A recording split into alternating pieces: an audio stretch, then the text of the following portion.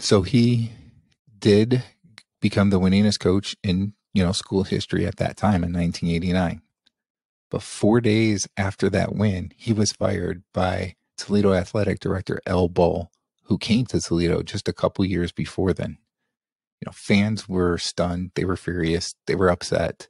Um, they couldn't understand why he was being fired. He was a Toledo guy, grew up in Toledo, you know, played in high school in Toledo, and then he played at the University of Toledo, coached in a couple of high schools in Toledo, and then was coach, a longtime assistant coach at Toledo, and then head coach for 8 years.